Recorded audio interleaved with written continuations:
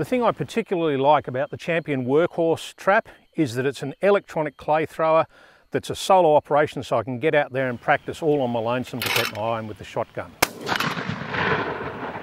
It's not an overly flash unit, and there are plenty of other models further up the scale that'll do a lot more than this, but it does do the essentials. It throws clay targets, it throws them well, it throws them consistently, and it'll do it for a long time.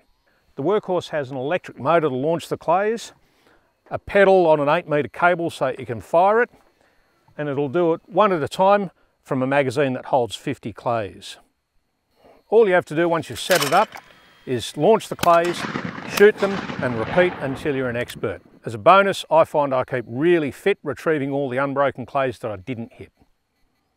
The Workhorse will launch a second clay, but with a cycle time of about 2.5 seconds, it's a bit slow for serious follow-up practice. The Workhorse will launch a clay 75 metres as promised on the box. Each launch is consistent for height and direction. By backing off the mainspring, you can reduce the throwing distance and speed, but that's something I've not had to do out here, so I haven't tried it. If you want to change the angle that it launches at, there's some pins at the back that allow you to adjust the legs and give you 3 different launch angles. That's about the only variety you get out of the Workhorse, and if you want more, you can always buy the wobbler base, which will shake the whole thing and give you a much more random throw every time you fire it.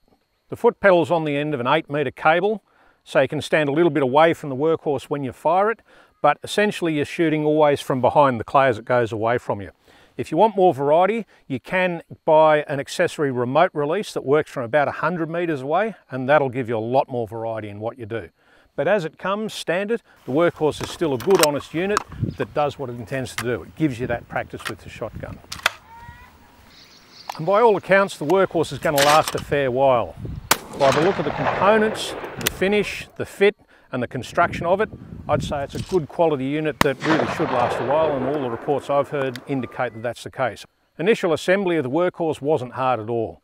To pack it away for transport, you simply lift off the magazine, you remove the protective ring that keeps arms and legs away from the throwing arm, and if you need to remove the legs, that's just a matter of 6 bolts and 2 pins and away you go.